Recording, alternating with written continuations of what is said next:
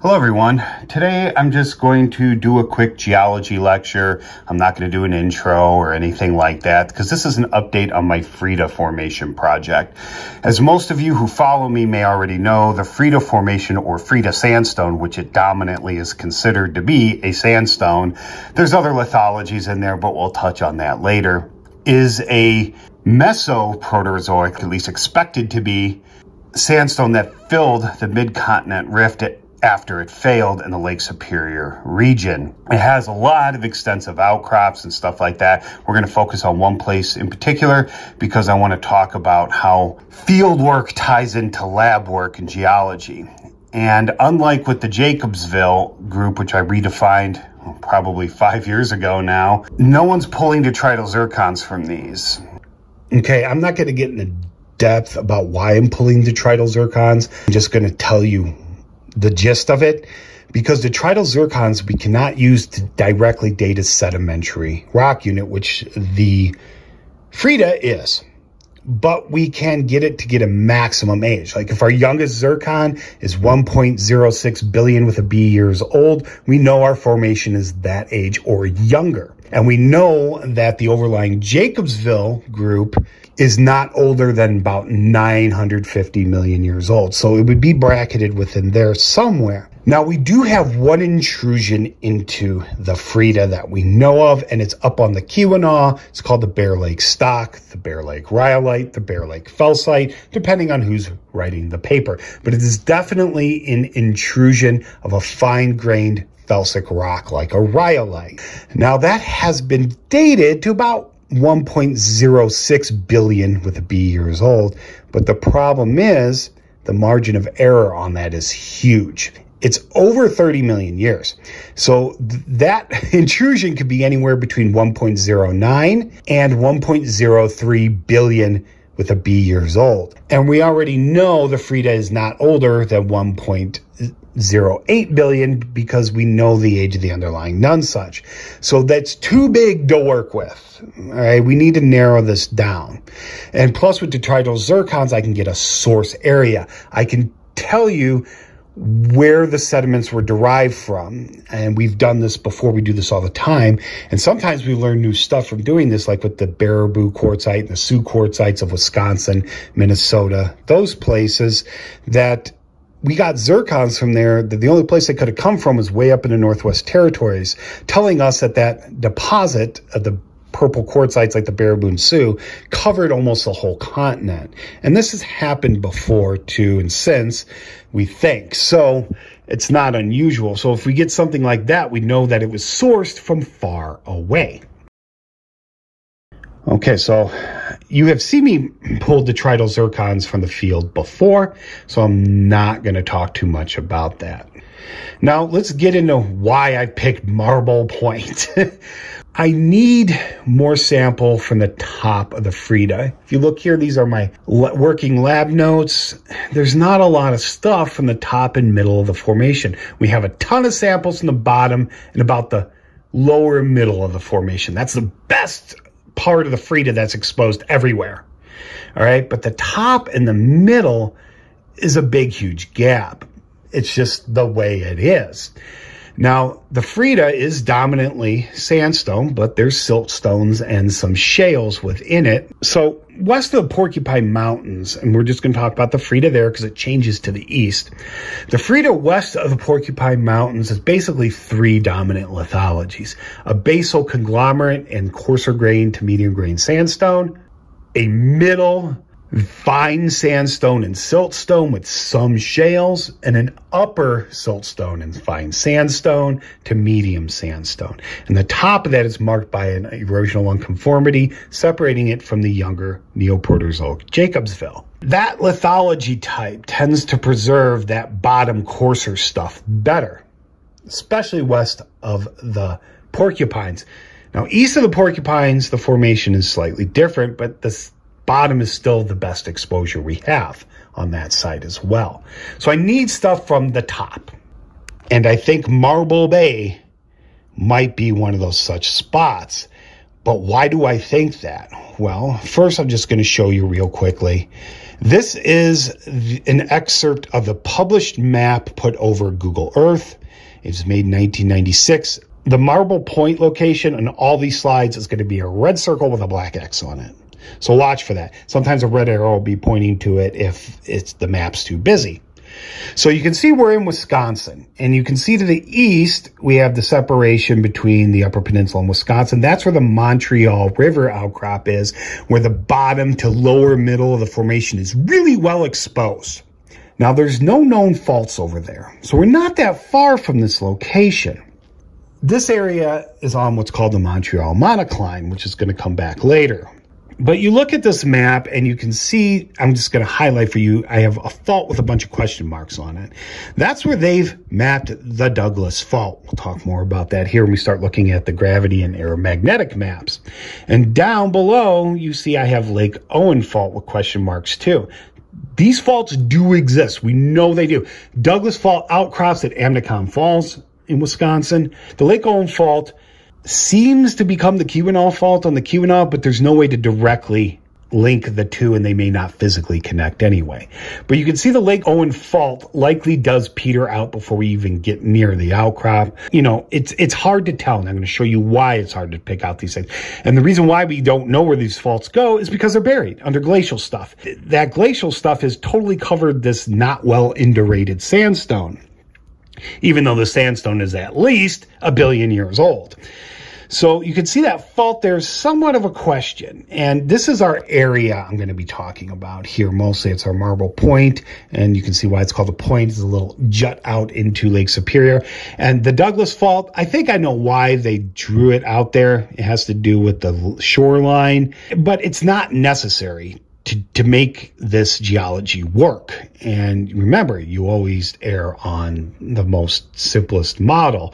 And I'm going to show you what that is here in a little bit. But before I do that, I'm going to show you some slides from this paper. You can see here, this is just to show you how the fault isn't consistently mapped. This is figure 12, and this is the Douglas Fault in northern Wisconsin. You can see here, they have it petering out before it even gets near our outcrop. This is a zoom out, figure 2. And this basically shows you the west half of Lake Superior, the mid-continent rift, and a bunch of the faults associated with them. It's a general big picture thing. It's not meant to be extrapolated down to the smallest detail. You can see here we have something called the Ashland syncline. That is a real structure. We'll come back to that, and that's key. But here you can see the fault is modeled either at or just north of our location. This Thiel Fault here, the interesting thing is we don't think that exists anymore. But anyway, that's a talk for another time. So here we have this figure 6, and this shows you a zone of gravity offset. Yes, we can use gravity to map the subsurface.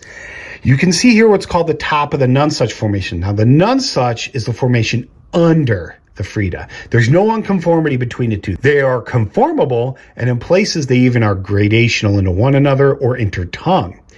And that could be kind of the problem with the way this is interpreted. But this is actually a pretty good map. And what I want you to get out of this is the gravity offset could be a fault, could be a growth fault, could be a strike slip fault with some vertical component to it as well, or it could just be some sort of weird, funky compensational structure.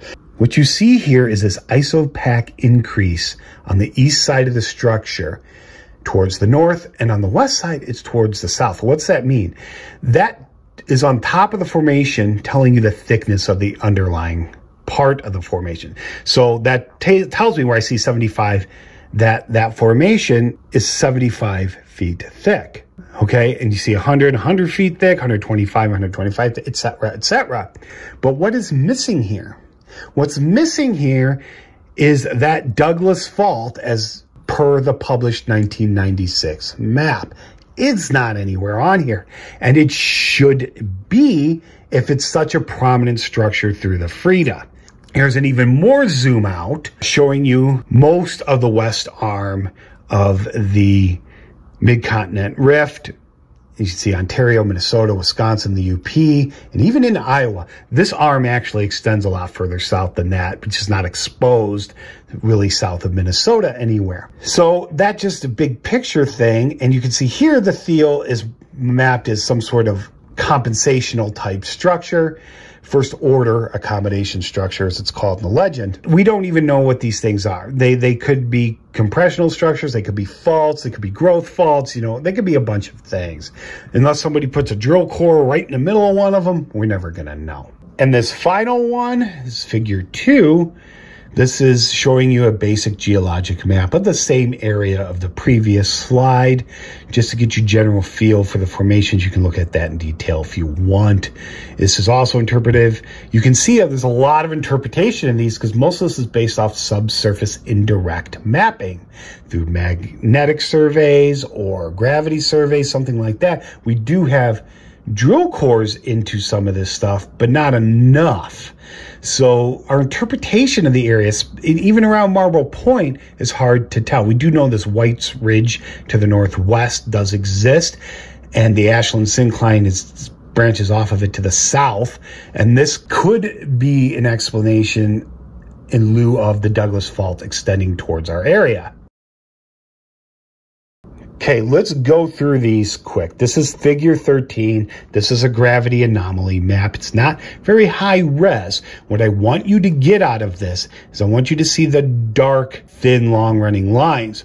Those have traditionally been interpreted as faults, as you can see here, but there's other faults to be expected that are not thick black lines at this resolution.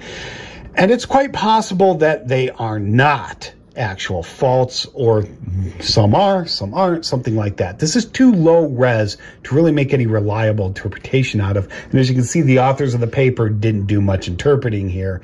You can see the Ashland Syncline pretty well on it. So the Douglas Fault, as they have it here, they have it extending towards where that 96 map had it. And that just may be based off the 96 map. This publication came out a year later. I think if it's even there in this area, it's more of where the yellow line is. And this is where I think it is. And I'll show you why here in the subsequent slides. First, here's a better resolution map. And you can see it's got a lot more, we'll just say squiggly lines in it. And then you can see the area of the Ashland Syncline is very smooth, and going into Lake Superior, off of Bayfield Peninsula, it's also really smooth. That could be smoothed out from the thick lake deposits, but we're not on the lake, or we are on the lake, but we're extending from the land. We're right on the border of the lake. This has good data, and you can see a strong contrast between the squiggly lines where our site is and the smoother lines just to the northwest. I don't think that's fault. I think the reason for that is the underlying harder, more dense Portage Lake volcanics. And like I said, at the Montreal River monocline, there is no fault between the two. Contact is exposed, and there's no fault. And remember, don't extrapolate faults if you don't need them. So this yellow circle shows our area. This is where I think the faults and the red lines actually go and possibly peter out. So what's a better explanation? Well, according to this here, my interpretation, these smoother areas are just fold axes. Folds in the Freda sandstone are a more likely scenario. The Freda sandstone, as you're going to show here, and from my field work and everything else I've seen, it has a maximum, this is absolutely as thick as it's ever going to be, about 15,000 feet. More typically west of the Porcupines, it's closer to 12,000, give or take. Now, folds in the Freda are much more logical explanation. Why is that? Well, because the Freda, it's not well indurated in most places now as it is, so it was probably loose sediment when it was folded and possibly faulted. And the stuff, the underlying Portage Lake volcanics, which underlie the Oronto group, those are hard, dense rock. Those are lavas. So those, if they're going to move and bend and be deformed, the overlying Freda is most likely just going to fold with it. This stuff is easier to fold than it is to fault. So what I've done here is I've done a generalized geologic map based off that 1996 geologic map, taking away all the stuff that's not necessary for what I'm talking about so you can see it better. You can see the north arrow. I don't have a scale on it because there's a scale right here.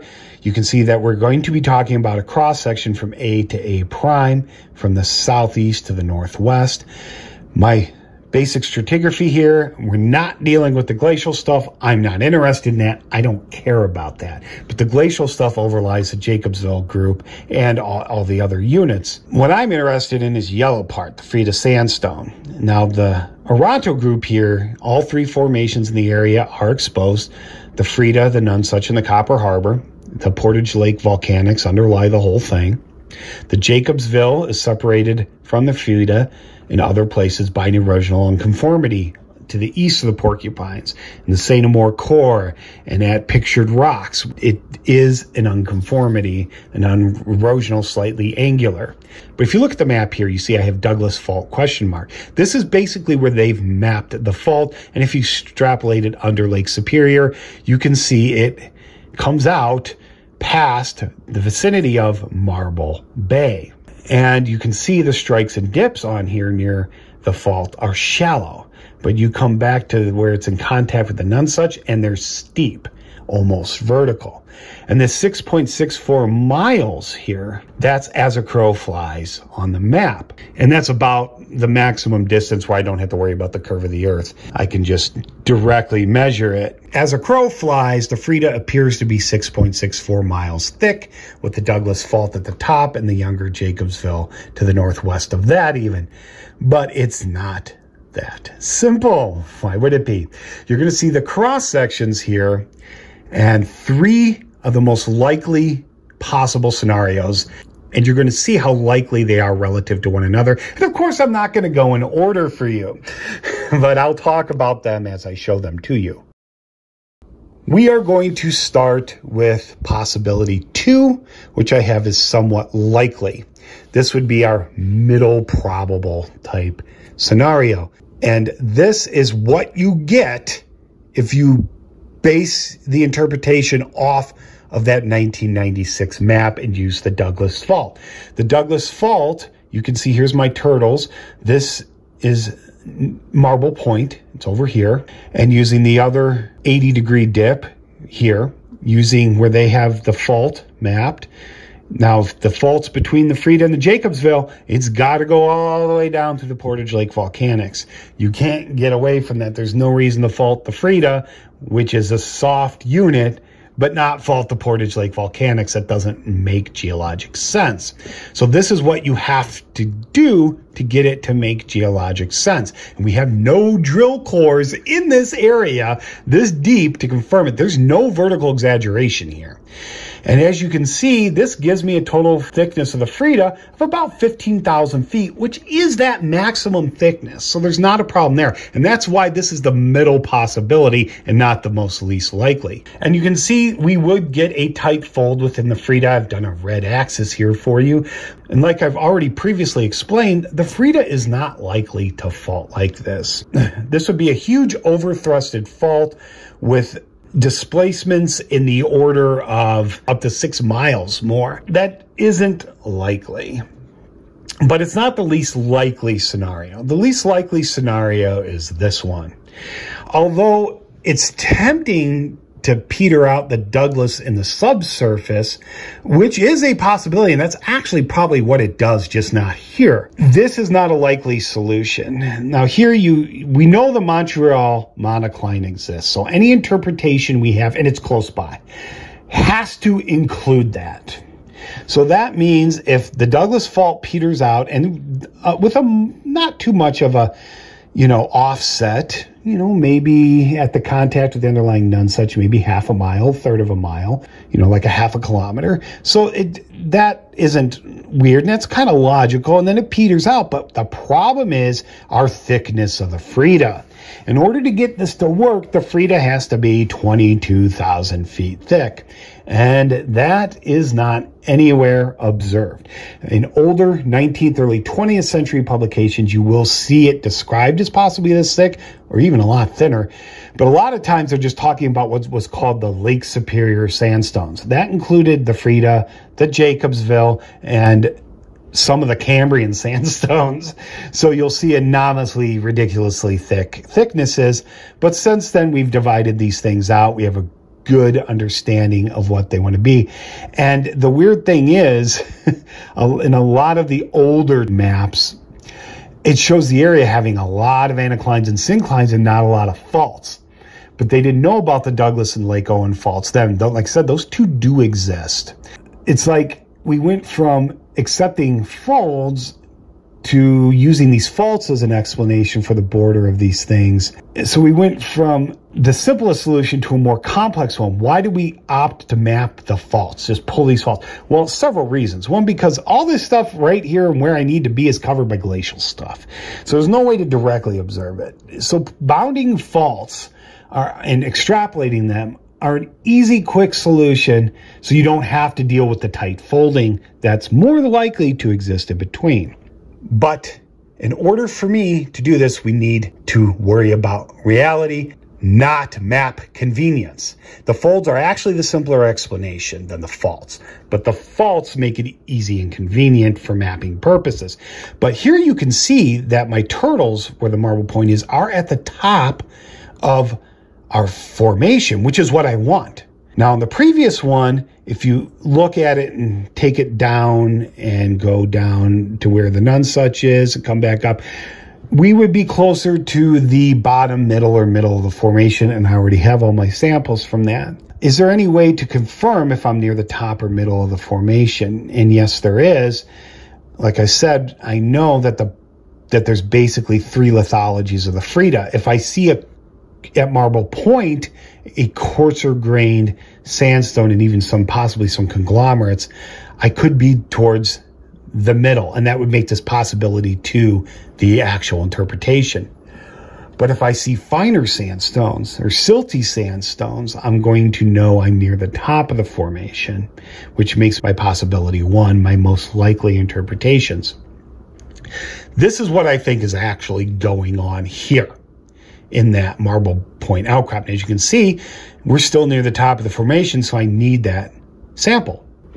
And our known thickness, 15,000 feet, works here. And we have our Montreal monocline, and we don't need to mess with that. And the reason why I have the Freda likely thins here to the south is because we know it does. It eventually peters out. We know this. And there's places in the Portage Lake volcanics where the Oronto group is practically non-existent. So we know it thins that way. And it could thicken to thicker than the 15,000 feet under Lake Superior. The 15,000 feet thickness, I believe, is a maximum thickness. I don't think it gets any thicker than that. That's depositional thickness, by the way. Now, of course, if you fold it and fault it, you can mess with the thickness. But that's actual depositional thickness. And so this makes sense. And as you can see, we have a syncline where I put the axis here, and an anticline where I did not put an axis. But you see we are near the top of the formation. And either way, if 1 or 3 is correct, I'm going to get the sample I need. And I'll be able to tell that by the lithology I've already explained. So I think this is what's actually going on. I think those early day interpretations of a lot of folds in the area, we know that about the Ashland syncline, that's an actual thing, that those are more likely interpretations of what's happening in the Oronto group locally than putting a bunch of faults in just to make it easy to map. But I'll know when I get out there. And like I said, we're going to have to access this via boat or a very long walk along the shore. And so we're going to have to wait till next year. It's winter now. It's December 21st as I'm recording this. I will get those detrital zircons. Yes, I will. And just to show you here, these are my field notes. This is just to show you my modeling of the Freda formation and my relative locations within the formation. Not how they are on a map, but where they are within the formation. This is the stuff near the bottom. Look at all that stuff. There's stuff all over the place. The red ones are my detrital samples. See, so you can see from the bottom to the lower middle, we have decent exposure. Then through most of the middle and the top, there's almost nothing. You get a couple of samples here, but smack dab in the middle, there's really only two things. That's why I had to go back to Red Ridge and get that Red Ridge sample. Otherwise, I would only have the St. Amour core, which I have not taken samples from yet. I will do that probably this winter or early spring. So my Marble Bay needs to be up in this area. Otherwise, I'm just stuck with the St. Amour once again. And the problem with the St. Amour core is I do need it for those detritus, but it's way east of the Porcupine Mountains. It is completely buried, the Freda, in this core. It's a beautiful core. And I looked at it when I did the Jacobsville, but it's the only core we have that has the entire Freda drilled through it. And these chords are wide. They're 4 to 2 inches. 2 inches is the smallest diameter you get in these cores. Now, usually when they go this deep, you get 1-inch cores at the best. This is the interpretation of the St. Amour core, and this is why I'm picking those samples. You can see the Jacobsville overlies it. I didn't take any detritus from it or any samples. I didn't need to because that's already been done. But anyway, I think that's it. I think this is long enough. If you have any questions or comments, please leave them below, and I hope you learned something.